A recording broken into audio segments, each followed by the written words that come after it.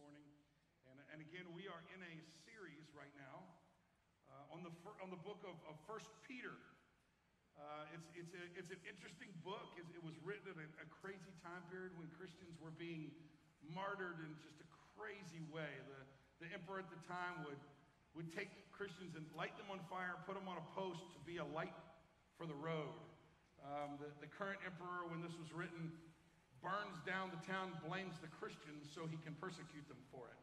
I mean, they're just going through it. And Peter writes this book. And I've said this every week since we started the series, but I think I'm going to say it every week because I really do think it's a theme, and it's simply this.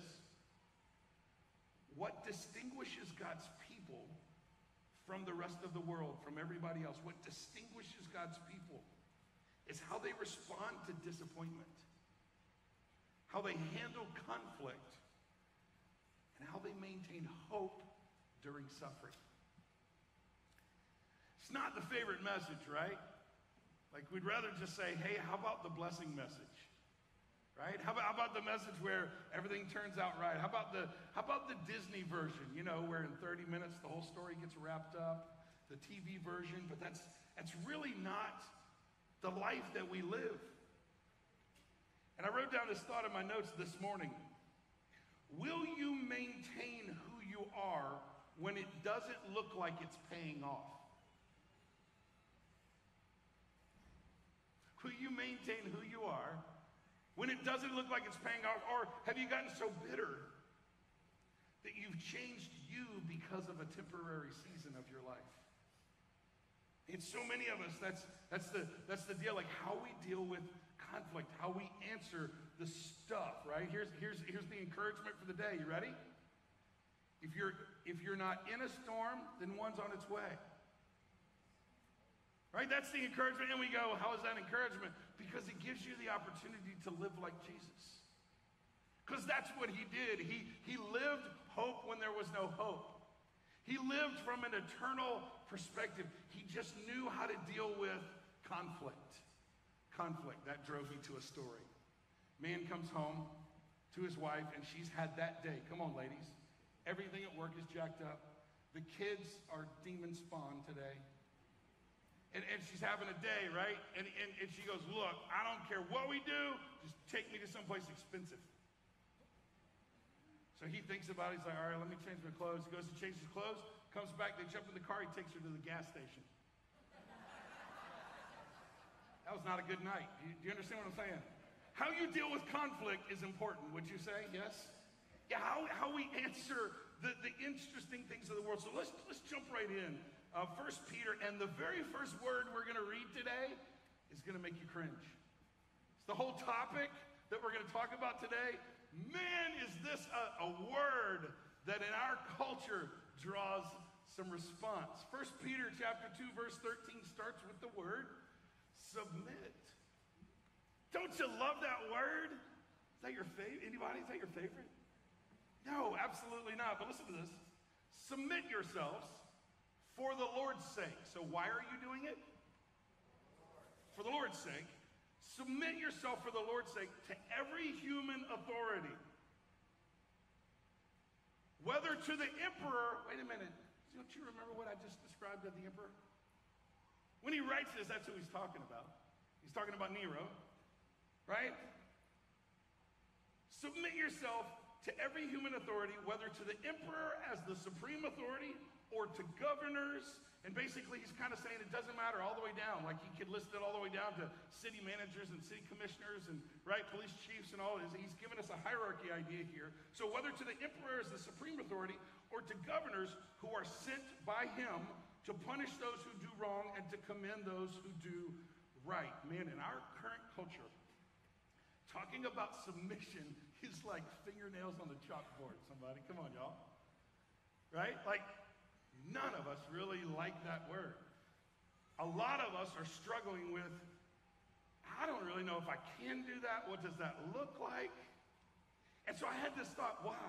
Why is that so fingernails on the chalkboard? I got a couple of thoughts. One, because we're sons and daughters of Adam, who's the original rebel. Come on, y'all. It is in our nature that when somebody says, don't touch the table, right? We have a sinful nature inside of us. Two, we're Americans. And rebellion is part of our national identity. I have rights. Right? Do you? Do you have all the rights to do whatever you want, whenever you want? Number three, the value we place on the freedom of speech seems to foster rebellion. Now, don't go, whoa, Pastor Mike's about to turn into some kind of communist or something. No, the freedom of speech is important, and we need it, and I prize it. But there's this openness in our culture, right? This current free speech makes us talk about authorities like they're idiots. Makes us become very disrespectful. You hear this when you listen to talk radio or on the TV talking heads. You know those two places where all the collective wisdom of the universe comes from? You hear people talk about politicians like they're just absolute idiots. What Biden needs to do is blah, blah, blah, and what the Congress, blah, blah, blah. And can I say this to you this morning? You don't think their advisors have already talked about that? You think we're so smart that we've come up with something that they haven't already talked about in the process? And so it does, I believe our freedom of speech often makes us revel in trashing authority. Sometimes we forget how unusual freedom of speech is. It's a lot of places where you speak out, you're going to prison. Right? Don't get me wrong, again, I love that we have freedom of speech. We need freedom of speech. It just feeds into a culture that has gotten to a place that likes to despise authority. That's a dangerous place. Here's the other one that I thought. We are post-1960s. Right? Where rebellion became a civic virtue, which in some ways can be good, right? Like civil rights, duh, that's fantastic. Right? In other ways, not so good, like rebelling against deodorant. It's not a good one. Right? It's not a good one. Okay? Yeah, and can I go ahead and say it? Rebelling against wearing bras. Ladies, please don't do that. That causes all kinds of problems. Right? Causes all kinds of problems, right? But listen to me, the whole point is that insubordination is part of our cultural ethos. It's become normal. It's become normative to the way we interact. It's almost just the air we breathe. And so, many of us are post-1960s American sons and daughters of Adam. Maybe the only people more rebellious than that is Texans. It's a joke. I'm kidding. I'm picking on my Texans. Just kidding, right? Don't tread on it. Don't mess with Texas, right? But really, so many of us find ourselves kind of at an impasse when it comes to this concept. I read this verse, but everything inside of me pushes back. Anybody? Anybody? Am I the only person? Submit. Submit? I mean, why? Because the enemy whispers in our ear, don't let them get the best of you. If they are wrong, then you have the right to attack. But we struggle with this because we don't totally grasp the definition of submit or submission. So I want to give you, maybe it might be a new concept to you today. But there is a difference between submit and obey. There's a difference between submit and obey. Submit is to yield or give way. As a matter of fact, in the original text, in the Greek, submit and obey are similar but two different words. Submit is hupotasso. And here's what it actually means. To place in order. To make things orderly. So the necessary, what God says is, I'm going to put some order for your benefit, and I need you to submit to the order that I put into place. Understand? The Greek word for obey is just to do what another orders you to do. It's hupokuo. And it's to obey or to be obedient. Let me say it to you this way. Obedience is following orders, commands, or instructions. It is a reaction to a command where the individual has little choice to reject or oppose the authority. It's just obey, right? Submission is yielding to power or authority. In submission, a person has respect and honor for those in power. Unlike in obedience, listen to this, where the individual succumbs to power merely as a reaction to power, in submission, the individual's reaction is guided by a genuine desire to follow instructions. Say it to you this way. Submission is about honor. Submission is about honor. I don't have to like you. I don't have to agree with you. I don't even always have to obey you, especially if it's a command that's ungodly. But I honor you because God has put you in that position today. I hope this morning you believe in the sovereignty of God. God is sovereign. Would most of you agree with that? In other words, he's in control of all things, including who's president and who's city manager and who's governor and who's the boss at work right now and who got the promotion and who's your teacher, students, and who's your principal. Like if he's sovereign, he's in charge and over all things. Submission, listen to me, is not agreeing on everything. Submission is not leaving your brain at the door. Submission is not never giving your opinion.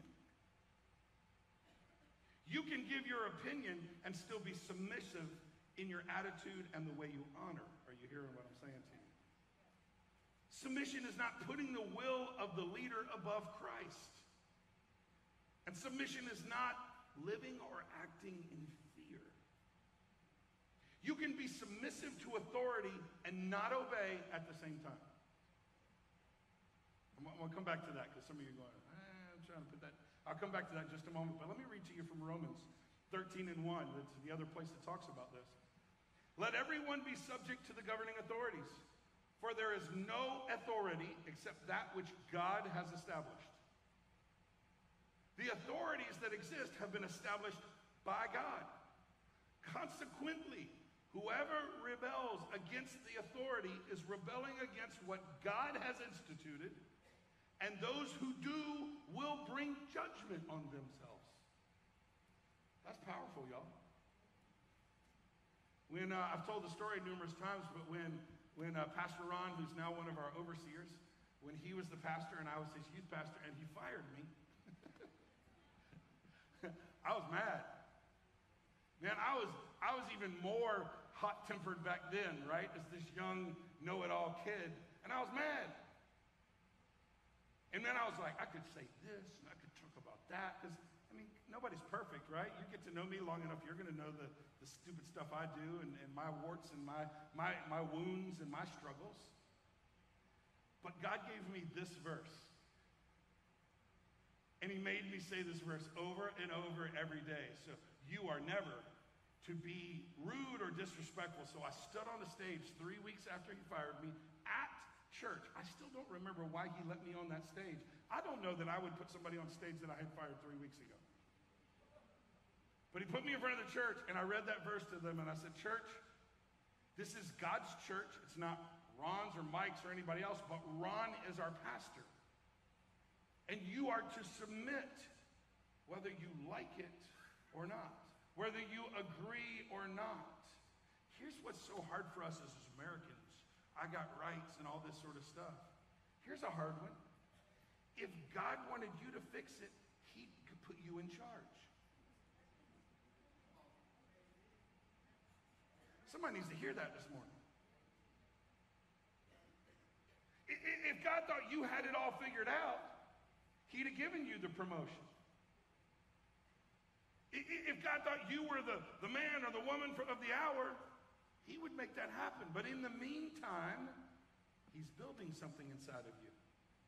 And he's probably building something inside of you through submission. Through having to be honoring and kind when you don't agree. I rewrote that verse for Mike, just for me, and I rewrote, my lack of honor for people in authority puts on display my lack of trust in God. and could bring God's judgment on me and my family. Romans 12 and 10 says this, be devoted to one another in love. Can I reword that? Hey, Republican, be devoted to the Democrats in love. Hey, Democrat, be devoted to the Republicans. Hey, Libertarian, figure out which way you're going. I'm just kidding. It's a joke. It's just trying to make you laugh because this is kind of tense, right? But no, listen to this. Be devoted to one another in love. Honor one another above yourselves. There's no clause there. Unless you disagree, then you can trash them on Facebook or Twitter or whatever else, right? No. So that led me to the question, what are the governing authorities? Well, there are some very specific governing authorities that God has put in place in our culture. Let me walk through a few of those with you that the scripture very clearly talks about. Number one is governmental authority. Governmental authority. God puts governments in place. He puts kings and he puts presidents and he puts people in place for our benefit, for our betterment. I was thinking about how do I describe to you? How do you be submissive and not necessarily obey at the same time? So I had this thought. Numerous times now I've had the opportunity to be on the other side of getting pulled over by the police. Anybody ever sat there and license and registration had to do that whole thing? Well, I've been on the outside of the car now, right? And stood there and said, now, for those of you who know, if you walk up and if the police officer says, you say, well, officer, what happened? Well, you were speeding. No, I wasn't speeding. I looked down. I wasn't speeding. No, you were speeding. I got you speeding. License and registration, please. Now, you've got a decision to make, right? You got a decision to make on what kind of attitude you're going to have. What your voice inflection is going to sound like. Are you hearing what I'm saying to you? Here's what I know. If I'm not speeding, here's what I'm going to do in that moment. Submission to his authority at the moment would say, here's my license and registration. Yes, I'm going to sign this because I'm supposed to. Now I'm going to court and fighting this junk because I don't believe it's true. But I do it still honoring the authority that is put in place. Do you hear what I'm saying to you? Right? There's a way for us to be honoring in what we do. Listen to me, pay your taxes. Jesus said, give to Caesar what is Caesar, pay your taxes. Now, they've written all kinds of great code that you can take this off and write that off. Hey, use that. Go for it. Don't cheat. Right? But listen to me, pay your tax. Listen to me. Vote. Get registered to vote. You need to vote. If you're not voting, you are so un-American. Can I just say it that way? Now, let me change that. If you don't vote, you're not actually following Jesus. Because I think he would say, you need to take part in the betterment of your culture, to walk away from your culture, to walk away from the people, to just say, never mind and walk away. I can't see that being the heart of Jesus. Now listen, give your opinion. But give your opinion in a way that is honoring. Give your opinion in a way that is, why am I talking about this? I don't know. God had us go here because we're about to walk into the silly season, right? We're about to walk into crazy election cycle, and everybody's going to have a million opinions. Let me just say to you, whatever opinion you post online ain't going to make a hill of beans different, but your attitude will. Your attitude will speak volumes of who you are and what you represent. And so Jesus says, submit to authorities. You don't have to obey everything. If it's outside of what God calls you to do, then you can say no, but you can say no with a heart of submission. With a heart that says, I still honor the authority that is put in place. Authority number 2 would be work or school authority. This is daytime authority. This is where we spend a lot of our day. There's authority at work. There's principals at school. There's teachers at school. There's the boss. These are your daytime hours. And I don't have a time to really flesh out all of these. So right next to that, would you write these down real quick? Write down Colossians 3:22 through 4:1. Colossians 3:22 through 4:1. And maybe do your own, take that this week and say, I want to read that and see how it applies to me at work. How can I be more honoring at work? When I look back in my life, I am that fiery, can be, know-it-all personality. I don't know how many times in my life I was right and so wrong. Because I was right, but I killed the relationship. I was right, but the boss wasn't going to raise me up because I was a pain in the behind. Is anybody hearing what I'm saying to you? There's a different way for us to understand how Jesus would have us serve authorities. The third area of authority that God gives us is family authority. It's family authority. Parents, let me give you a little side note for a moment. Teach your children the interrupt rule. You know what the interrupt rule is? They should never interrupt somebody when they're talking. Let's start there, okay? You don't interrupt somebody when they're talking. We don't interrupt people when they're talking. That's rude. Now, I also heard somebody this week say, I come from the generation where it was like, you are to be seen and never heard unless spoken to. Now, we're not talking about that. That's a crazy, way of this. But hear me on this. Here's the interrupt rule. Teach your children, if it's an emergency, come up and put your hand on my side. And then I will say, I'm sorry, excuse me, if they're about to explode, if somebody's bleeding, if their bladder is about, right, but teach them why. Because we're not teaching honor of authority. I see people interrupting people all day long. It drives me crazy. It's just kind of one of those pet peeve things for me. But the family unit, the fact that God says the man is to lead the home and the wife is to submit to the husband. Now we're redefining submit here. That doesn't mean obey. That doesn't mean to be a doormat. But the reality being that no, honor is what it says. Why? Because every man's basic need is respect. Ladies, you show him respect, he will return love to you. Love and respect cycle. Look it up on Right Now Media that we have for you for free. Submission is something that I feel like is a virtue that is disappearing in our culture. Because we have this freedom to just spew whatever we think or whatever we want to say. The last area is spiritual authority. Spiritual authority. In other words, there's structure and authority to the church. Right? So we give honor to. I'll be very, very transparent with you for a moment. It's very awkward for me to have Pastor Doug on our staff. And the reason being is, I think he's smarter than me. And he's a little bit older than me, just a little bit.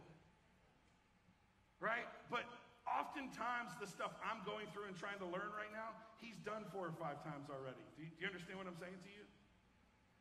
But what I find in Pastor Doug is, I find this. This is a man who's run huge, large churches way bigger than this one.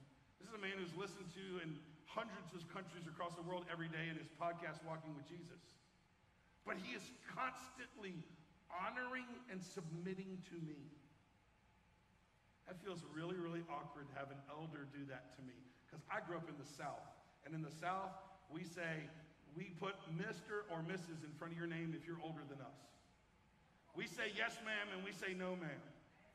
Do you understand? Like, this is honor. But the reality of watching, I'm humbled at the way he submits to me as the lead pastor.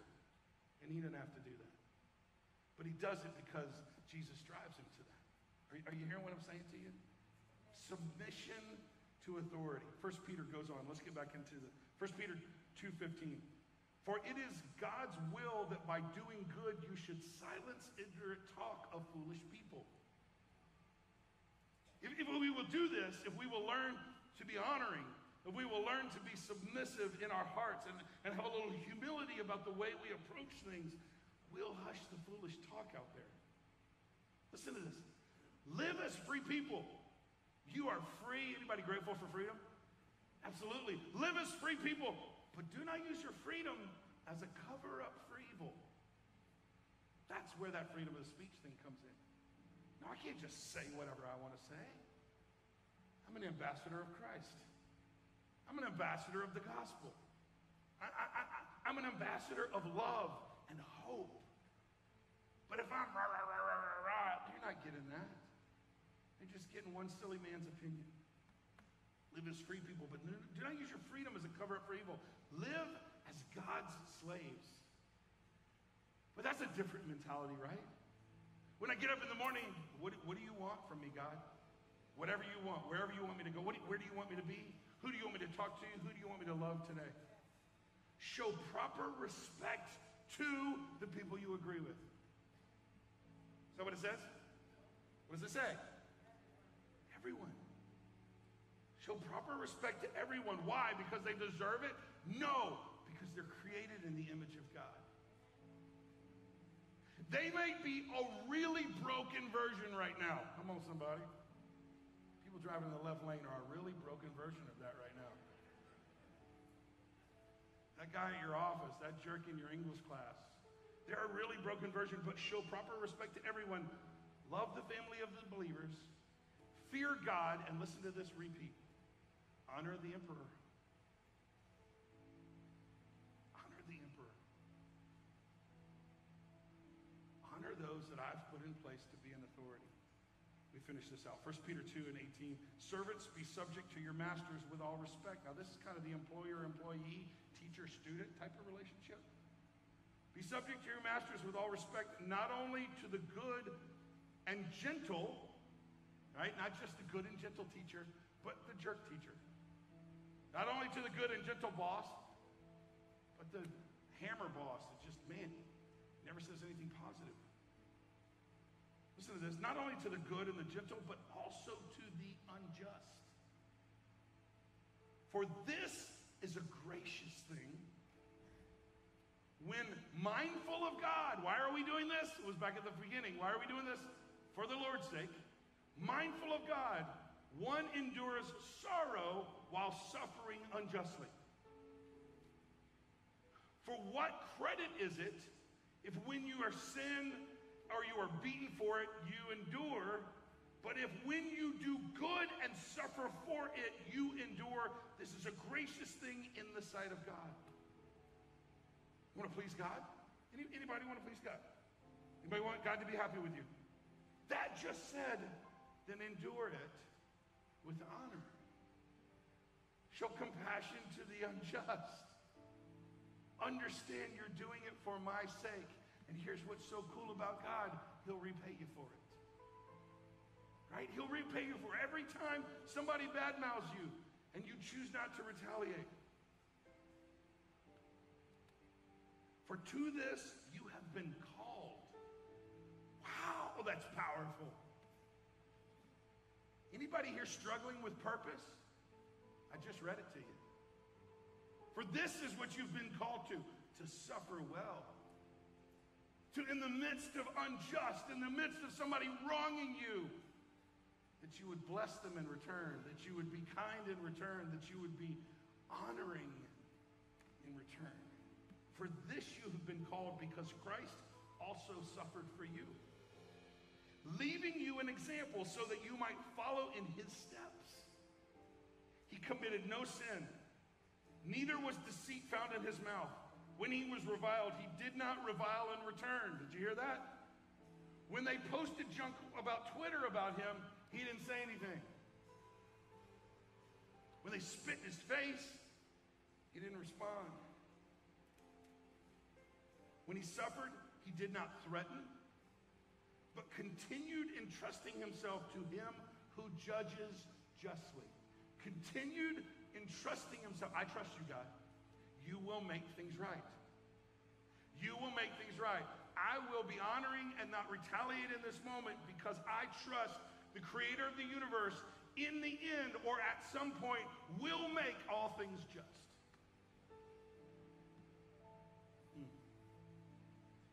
He himself bore our sins in his body on the tree that we might die to sin and live to righteousness.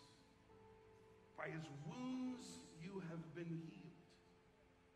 For you were straying like sheep, but have now returned to the shepherd and overseer of your souls. Wow, what a powerful set of verses. Why would God have us do this? And a couple thoughts to close. Why would God have us do this? Because it breaks hatred. Fighting and arguing. Kindness and honor. In our submission to human authority, let us learn to trust God in a few things that I want to recap through these verses. Here's the first one. Trust that God is intimately involved in every detail of life. Found that in verse 13. Intimately involved in every detail of life. He knows. He knows. He knows about that weenie at work. He knows about your neighbor. He knows what's going on over here. He knows about that kid in your English class. He knows. He's intimately involved in every detail of life. Here's the next one. Trust that God says we need restraint. Anybody here need restraint? Anybody here need restraint for your tongue? If your hand's not up, you need some counseling. Like, we need restraint. We need to have authority. That's why it's there. Trust that it's God's will for us to do good. I should have finished that with, in the midst of bad. It's his will. Our flesh says, no, don't let them get the best of you. You better. Quick personal story, and now I'll close. 2 weeks ago, my wife got in an accident, car's totaled. She was hit by a sheriff's deputy. Wasn't Scott. I got to the scene, and come on, y'all, your wife's shaking, and her car's crushed and all. I got to the scene, and I wasn't Pastor Mike. You know what I'm saying? I was Mike. You know what I'm saying? I was not happy. And in my head, I'm like, I'm calling the sheriff. Run. You know what I'm saying? Like, come on. I'm as human as you are. I started thinking about this teaching. The Holy Spirit said to me, 24 years you have been building relationships in this community. Now, we bought our car pre-COVID. We could have sold our car now for more than we paid for it back then. And we're not going to get the full value for it. So my wife is going to probably have to downgrade her car a little bit. We're going to get less money. Like, I feel wronged. Are you hearing what I'm saying to you? But is 24 years of relationship and developing a reputation in this community worth a $23,000 car?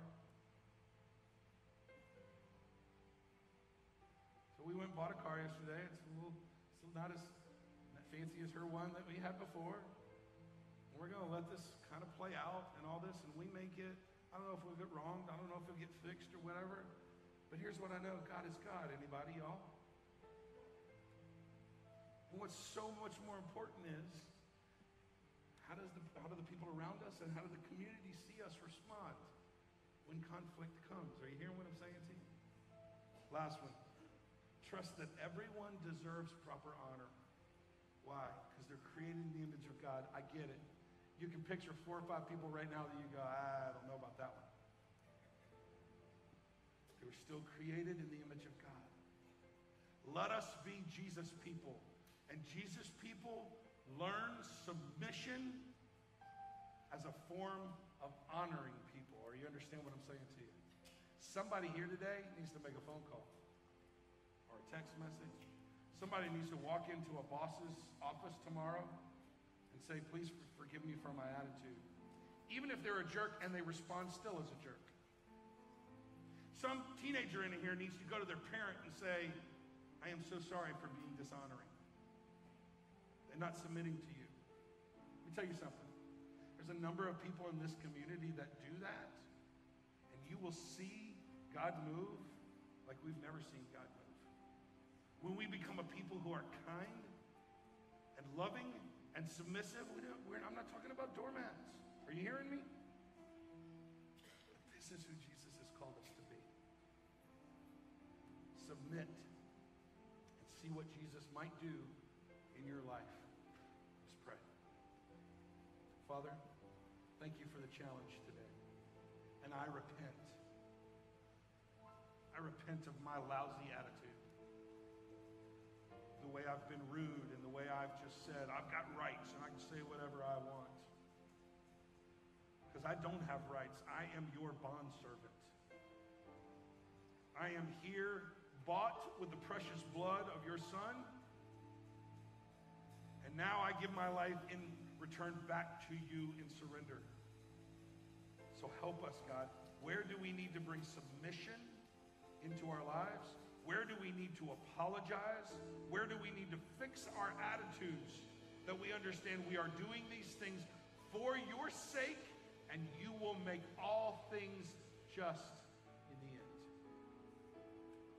Now give us courage, because it sounds really good sitting in these chairs. But give us courage to walk out and actually do it. We ask it in Jesus' name, and all God's people said, amen. We're going to close now with worship. You're welcome to go or stay. Life Steps starts today. So those of you who haven't been to Life Steps, we're headed over to Life Steps in the Rock. Opportunity to learn more about the church. Would you stand on your feet, finish in worship? Love you guys. We'll see you next week.